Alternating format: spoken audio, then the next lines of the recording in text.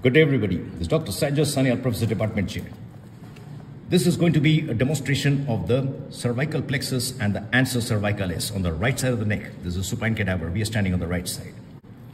So we have removed the sternocleidomastoid mastoid. This is the sternocleidomastoid mastoid. We have exposed the lateral cervical region here and the anterior cervical region here. This is the infratemporal fossa. We have removed the ramus of the mandible and all other related structures. We are showing the contents of the infratemporal fossa, and we have removed the clavicle here to show the root of the neck. This gives us a clear exposure to show you all the branches of the cervical plexus. The root value of cervical plexus is C1, 2, 3, 4, 5. Now the cervical plexus has got a lateral component and an anterior component. The lateral component is the sensory part of the cervical plexus, more or less, and the anterior component or the medial component is the motor part of the cervical plexus, which is also called the ANSA cervicalis. So let's take a look at the root of the cervical plexus first. The C1 is very high up. We cannot see, but you can see this root here. This is the C2 root. We can see this. This is the C3 root. This is the C4 root. Remember, in the cervical region, each spinal nerve comes out above the corresponding vertebra. Then we have this one here. This is the C5 root. Then we have this is the C6. This is the C7. And down below, this is the C8. And further lower down will be the T1, which we cannot see. Before I come to the cervical plexus, let me just quickly complete the trunks of the brachial plexus itself, because we can see them here. So the C5 and the C6 roots unite to form the upper trunk of the brachial plexus. The C7 root continues as the middle trunk of the brachial plexus, and we can see that here. And the C8 and the T1 form the lower trunk of the brachial plexus. So this is the upper trunk, the middle trunk, and the lower trunk. These three trunks of the brachial plexus, they come out in this triangular region here, bounded posteriorly by this muscle. This is the scalenus medius, and anteriorly by this muscle. This is the scalenus anterior. So therefore, and lower down is the first rib. So therefore, this triangle is called the scalene triangle. So therefore, the trunks of the brachial plexus emerge through the scalene triangle, where they can be potentially entrapped to produce what is known as the Scalene syndrome. Having mentioned that, now let's come back to the cervical plexus itself. First of all, I would draw your attention to these intercommunications between the roots of the cervical plexus. We can see that the C1, C2 root, they form a loop. Then there's another loop between the C2, C3. There's another loop between the C3, C4. There's another loop between the C4, C5. These are the primary loops of the cervical plexus. This is a very unique feature of the cervical plexus. And emerging from the loops, we have these branches. These are the three branches, and I'm going to name them just now one by one, and I'm going to mention their distribution. So let's start off with the first one. We can see this one coming out here. This is the lesser occipital nerve. It's a small nerve which runs behind the ear, and it supplies the region behind the ear. Great auricular, lesser occipital. This is the lesser occipital nerve. Then we have the next branch here. This is the great auricular nerve. The great auricular nerve runs across the sternocleidomastoid mastoid. Suppose the sternocleidomastoid mastoid had been here. It runs across like that. And then it supplies the skin of the lobule of the ear, the lower half anterior surface, and a little bit of the posterior surface. And then it also supplies the skin over the parotid gland and the separate glands of the parotid gland. This great auricular nerve is a very important nerve. This great auricular nerve is quite often injured during parotid surgery. And some surgeons actually cut the great auricular nerve and repair it later during parotid surgery. This great auricular nerve injury is one of the components which contributes to what is known as the auriculotemporal syndrome or the Frey syndrome or the gustatory sweating, which is seen in many cases after parotid surgery. This is the great auricular nerve. This great auricular nerve, it supplies the sweat glands, and that's why we get gustatory sweating. This great auricular nerve also carries pain fibers from the parotid sheath. So therefore, when there's a parotid inflammation, the pain is transmitted by the great auricular nerve. The next branch that we can see are these branches. They go across like this. From the lateral cervical region, they go and medially, and they supply the skin of the medial side of the neck, that's the anterior cervical region. So therefore, this is called the transverse cervical. So we have seen great auricular, lesser occipital, transverse cervical. Most textbooks say that they are all C2, C3 roots. The transverse cervical supplies this region here. Then we can see this branch here. This is not one, actually, there are several. This is the supraclavicular nerve, and we can see several branches here. Supraclavicular is C3, C4. And this travels by means of several branches, notably a lateral, an intermediate, and a medial branch.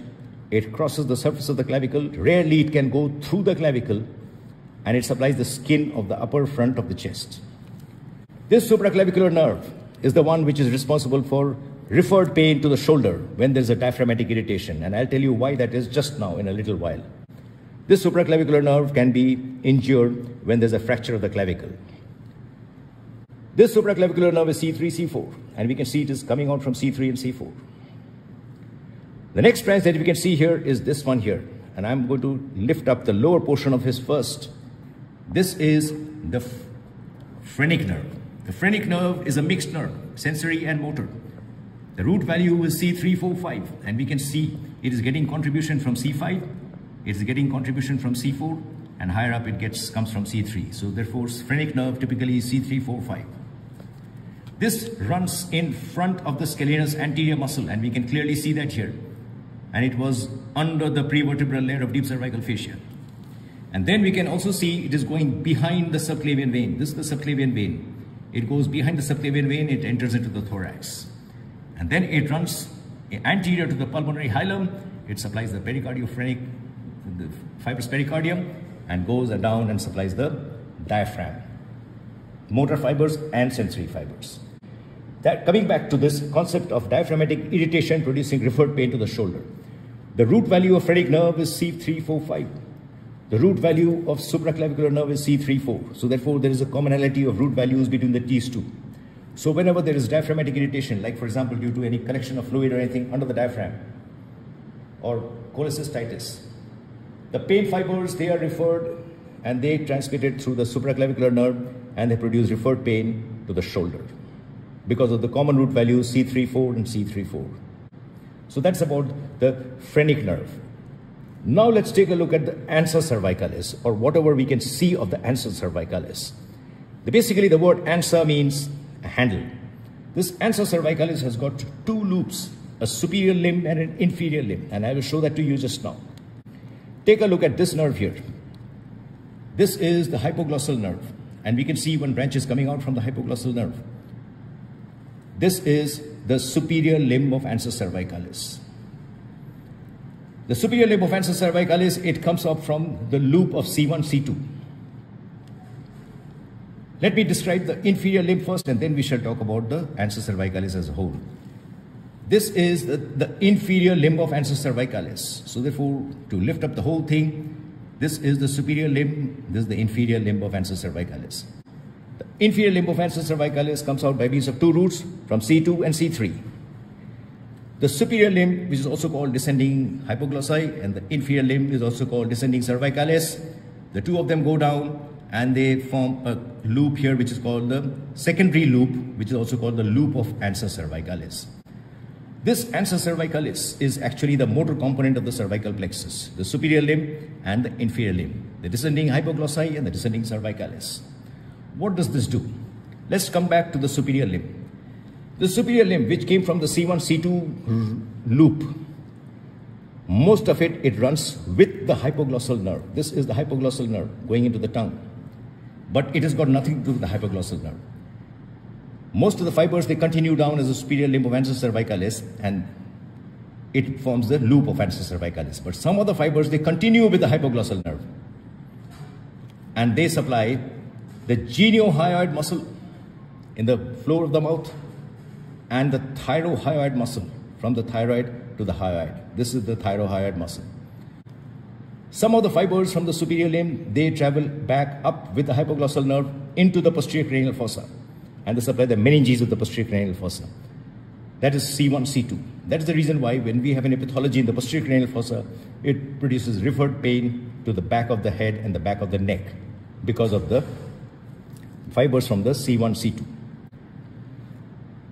When we have the complete formation of the loop of ANSA cervicalis, from the loop of ANSA cervicalis, it gives branches to the remaining infrahyoid muscles and the strap muscles of the neck, namely the sternohyoid, the sternothyroid, which is under that, the omohyoid. This is the superior belly of omohyoid, this is the inferior belly of omohyoid. So therefore, the ANSA cervicalis, the main purpose is to provide motor supply to the strap muscles of the neck. So that is about the ANSA cervicalis. Before I conclude, there's one more point I wanted to mention to you about the sensory branches of the cervical plexus. I have held up all the branches of the cervical plexus here as a bundle. Imagine the sternocleidomastoid muscle would have been here.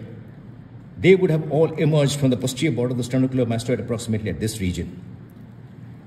So therefore, this region, posterior border of the sternocleidomastoid, is referred to as the nerve point of the neck, because we can theoretically, potentially give a nerve block here in this region along the posterior border of the sternocleidomastoid to anesthetize these 4 branches of the cervical plexus, namely the great auricular, lesser occipital, transverse cervical, and supraclavicular. And therefore, we can anesthetize this much portion of the neck, front, side, and the front of the chest.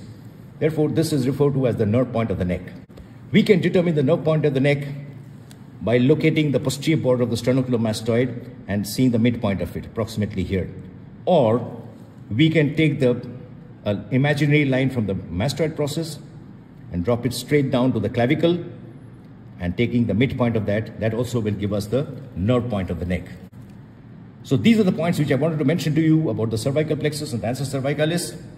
Thank you very much for watching. Dr. Sanjoy Sanyal signing out. Solomon is the camera person. If you have any questions or comments, please put them in the comment section below. Have a nice day. Please like and subscribe.